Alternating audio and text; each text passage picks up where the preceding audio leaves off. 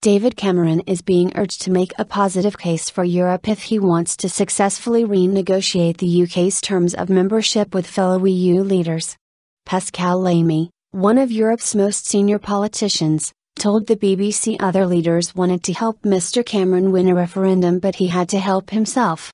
The PM has pledged to renegotiate a better deal for the UK and hold an in-out referendum by the end of 2017. Meanwhile, the Labour Party has dropped its opposition to an in-out referendum.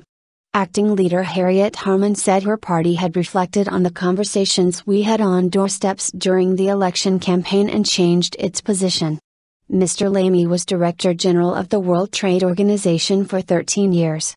In an interview to be broadcast on BBC Radio 4's The World This Week and later, Mr. Lamy, who now heads up the think tank Notre Europe, said he did not agree with the view that the Brits have always been a pain in the ass so they can leave and it would be fine.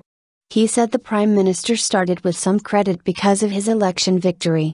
David Cameron won an election in a reasonably brilliant way as a politician. As a professional of politics he did a good job, and these guys are in the same job and they recognize that, he said.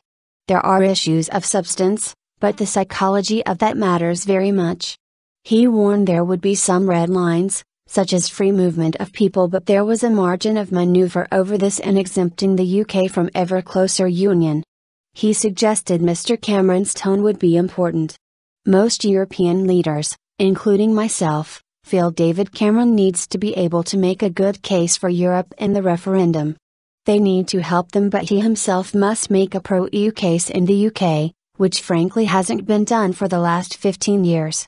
There has to be some change to the UK narrative, which will probably be the price for a compromise.